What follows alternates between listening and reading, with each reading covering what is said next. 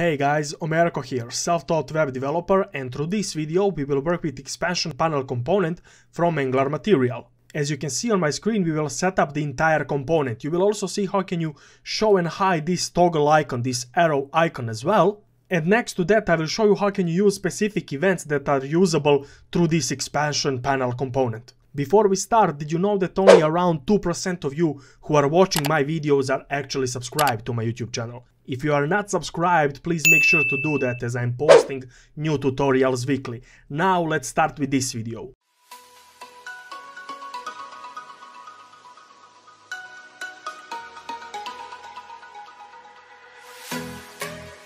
Before we do anything, as usual, we will first generate the specific component for this material component. To do that, in my terminal, here I will use command of ng, g for generate, c for component, and I will generate my components.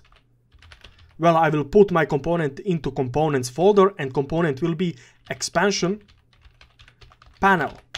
Now that component is generated in my app.components.html file, I can use that. First of all, let's comment out this divider component from the last video. If you wish to watch that video, you will have a link to that video down in the description of this one. Also, after this divider component here, I will first put the comment of expansion panel. And then I will use my component that I just generated, which is app-expansion-panel. And I will also put the ending comment, which is end of expansion panel. Now, as with all Angular material components, we will need to import a proper module for this component as well. So for that, open up your app.module.ts file. And in this file, first of all, the component that I just generated, I will move it to a top.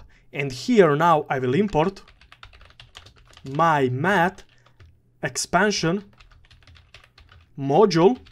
And I will import that from @angular/material/expansion. Also make sure to pass this module down in imports array as well, so by that we can use this component. Now that we imported this module, go into your components and open up this expansion component that we generated, and here we will use this material component. First of all, here I will create the div with the style attribute, and this style attribute will hold a width of 700 pixel, then margin will be set to 50 pixel top and bottom, and auto, so we could move this expansion panel in the center. And here now we can use our expansion panel inside of this div. Now, to create panels with Angular material, we need first of all to use this element called math accordion. This math accordion will serve us as a wrapper for our panels, and inside we will create our panels. So to create the panel itself, we will use the element math expansion panel, and there are few things that we could pass to this panel. For example, first thing that we could pass is math expansion panel header, which is obviously a header for our panel. So for example, this header could hold the element of math panel title, which will be a title for our panel, and I will simply pass the text here of panel 1. And next to this title, we can also have an element called math panel description. And here I will put just the text of panel 1 description. Now, next to this title, description, and this header itself, whatever we pass next will be the kind of a body for our expansion panel. So simply here I could create the paragraph after my header, so after this element here, and this paragraph could be just lorem ipsum text, for example. This is too long, so I will go view and word wrap so you could see the whole text here on the screen, and that will be pretty much it. We have a header and also the body of our panel. So we could simply copy and paste this panel 2 more times to create 3 different panels. And as I mentioned, I will show you the example how can we show and hide that toggle icon, that arrow icon. So for this second one here, we can simply pass the attribute of hide toggle. And this attribute doesn't need to be set to anything, it could just be here. By passing this hide toggle, we will successfully hide that arrow on the right side of our panel. And for the third panel here, I will show you how can you pass specific events that we can use with this panel. And for these events, well, usually we will do something on those events. So let's first of all open up our TypeScript file for this expansion panel component. And inside I will simply create one property of panel state, which will be the type of boolean. And the initial value for this panel state will be set to false.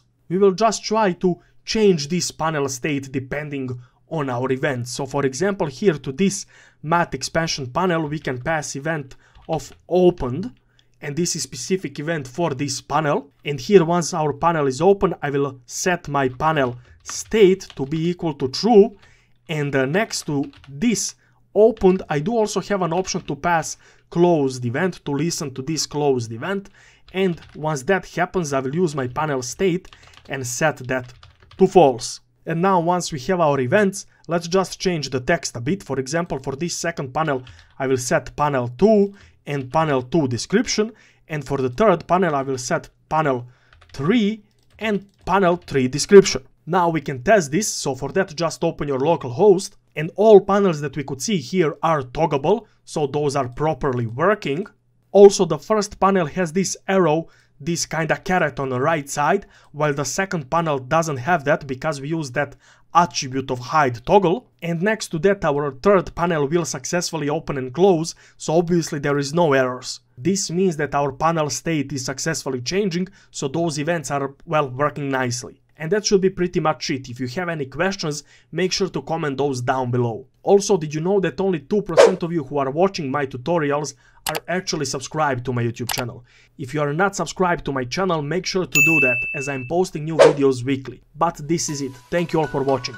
If you liked what you saw, please click like and subscribe, as I'm posting new content weekly. Thank you once again, and I will see you in my next video. Bye bye.